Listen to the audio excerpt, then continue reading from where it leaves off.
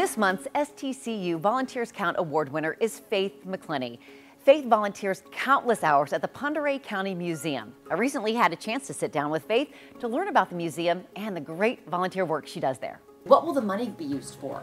I'm going to, of course, give the museum a gift. I have some other people that I want to gift to. For outside, it may go for flowers for the museum grounds.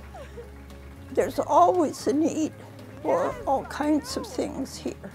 We are trying to save as much of the history of the Oreille County as we possibly can, preserve it, and be able to present it in a way that it will educate the adults and children of the value of this county. Faith, I don't know where to begin. Faith is awesome. I learn something from her every week. On volunteer days on Wednesdays, I create a list all week long and I bring into her and ask her questions that have come up with my personal research to people that have emailed our museum here, our Facebook site. People have asked questions and bring them to her, and most of the time she has an immediate answer for me. If not, she will take that work home and she will find out. Faith specializes in the riverboats of Oreille County, the Oreille River. She can tell you the name of the boats, who the pursers were, the captains, where those were located on the river. She's invaluable as the research director for the museum. She has such a vast knowledge of what we have in the file cabinets, and she's worked to organize that and train others to find it and to help her. But she's just a wonderful resource for people wanting to find histories on families or businesses or logging. She's written a wonderful book on Oreille County that's published and available here at the museum. She's all about education, and that's the goal of the museum, is to educate about Oreille County and the surrounding area. Part of it is that I am a researcher. We get requests from all over, Facebook, emails, telephone. A large number of those requests are family histories, and people want to know what their family did, and sometimes I'm successful in finding them.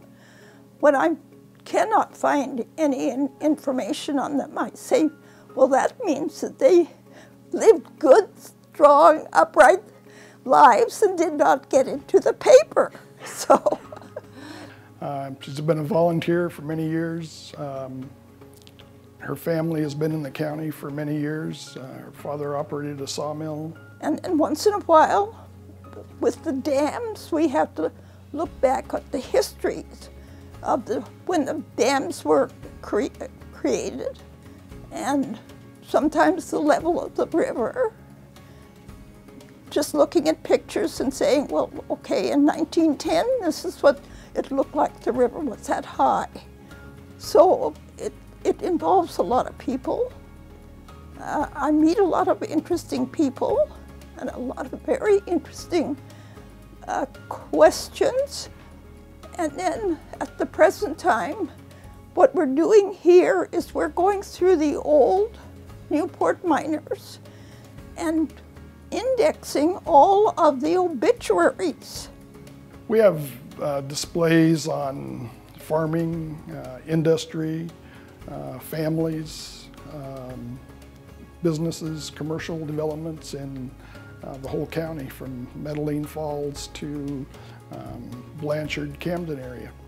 One of the reasons I enjoy volunteering, I am giving back, but I get a whole lot more. I have had the chance to read far more history books than I ever would have had. I've had the opportunity to visit with more interesting people, different people, with all kinds of stories that I would never have had. And I've given lots of programs. I would never have had that opportunity. It helps to know the past, to try to build the future.